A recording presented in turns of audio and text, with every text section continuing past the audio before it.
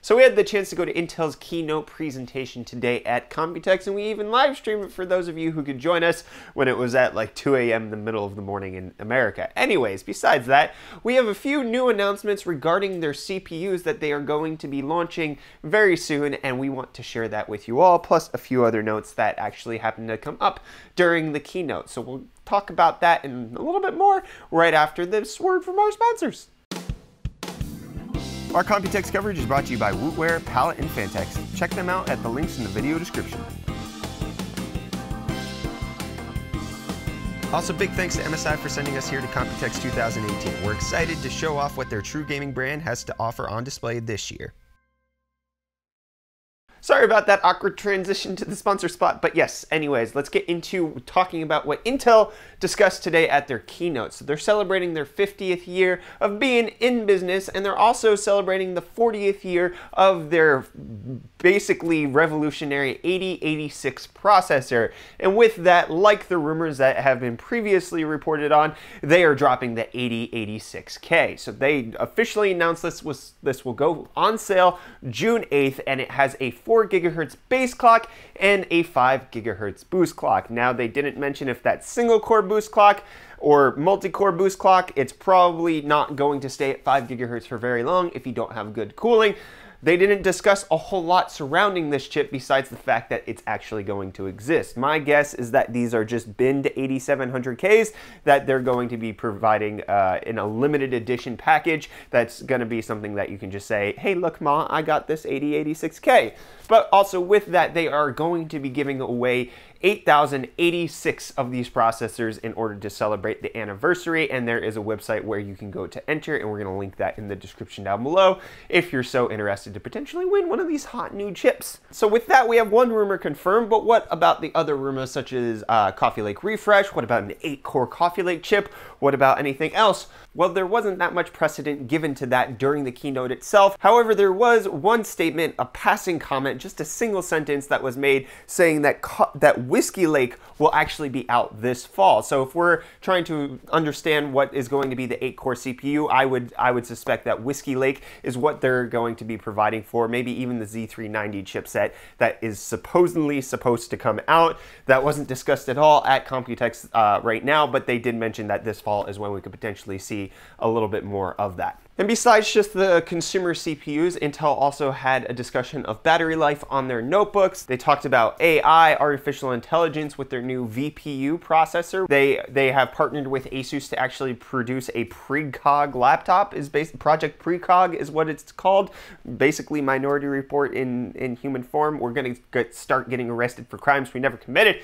I want justice. And then the big announcement that Intel was saving that they really kind of served up as the special treat for the keynote was the fact that they have a forthcoming 28-core, 56-thread CPU. Now, some of you might be saying, why does that matter? They already have a Xeon that can do that. Why does that matter? There's already an EPYC server CPU that already has 32 cores. This isn't exciting.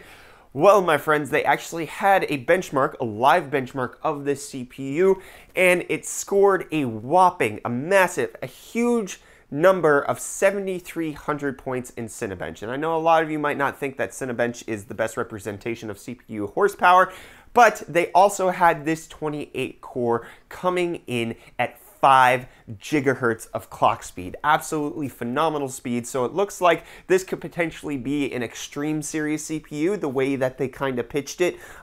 It didn't seem like this was going to be Xeon. This seemed like it was going to be something that the mega enthusiasts are definitely going to be able to get. Now, with the 18-core 7980XE costing $2,000, who knows how much this 28-core is going to come in for. They didn't give any more information besides the fact that it should be available in Q4, which is a little bit of time from now, but that could be right in time for the launch of Cascade Lake, which is supposed to be the replacement of Skylake and Kaby Lake X. So the high-end desktop platform could be Cascade Lake coming in the Q4 of this year with this 28-core mega flagship beast that absolutely destroys a benchmark that a lot of people use. 7,300 freaking points in Cinebench. Absolutely insane. And then the last bit of not information, this is not anything actually official, this is just something of interest that we noted while we were at the keynote. So they were demonstrating their 8086 processor. So they had that in a system and they were having some person play PUBG on stage with all of that. However, one of the things that Reece noticed, he was like, hey Brett, look at that GPU. Doesn't that look a little funny? And indeed, it absolutely did, because the GPU that they were using in this system for her to play PUBG on had a GPU Shroud that said Intel on it. Now, we don't know if this is their Intel GPU, if this could be an NVIDIA GPU that they just put their custom Shroud on it. It could be a whole host of a bunch of things, but with the rumors that there could be a gaming GPU coming out from Intel, this might have been the first demonstration of a prototype that they have. It could totally be that. It could also totally just be, you know, they painted Intel on an existing graphics card, which is obviously the more likely scenario due to Oxygen's Razor and a whole bunch of other factors.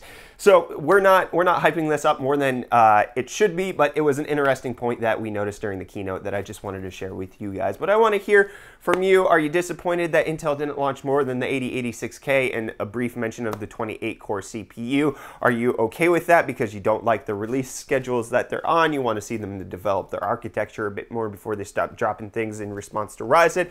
I want to hear what you're thinking about what Intel presented here at Computex down in the comments below or in the community Discord. Don't forget to hit that like button if you enjoyed this video, and we want to give a big thanks again to our sponsors for sending us here to Computex. That's Wootware, Palette, Fantex, and MSI. They made this entire trip possible for the entire UFD Tech team, and they make it so that I can attend the conference and share everything with you guys. Anyways, please get subscribed if you want to stay up to date on all of our tech-related content, including the rest of our Computex 2018 coverage. I am Brett with the UFD Tech channel. Thank you so much for watching, and I will see you all in the next video. Cheers.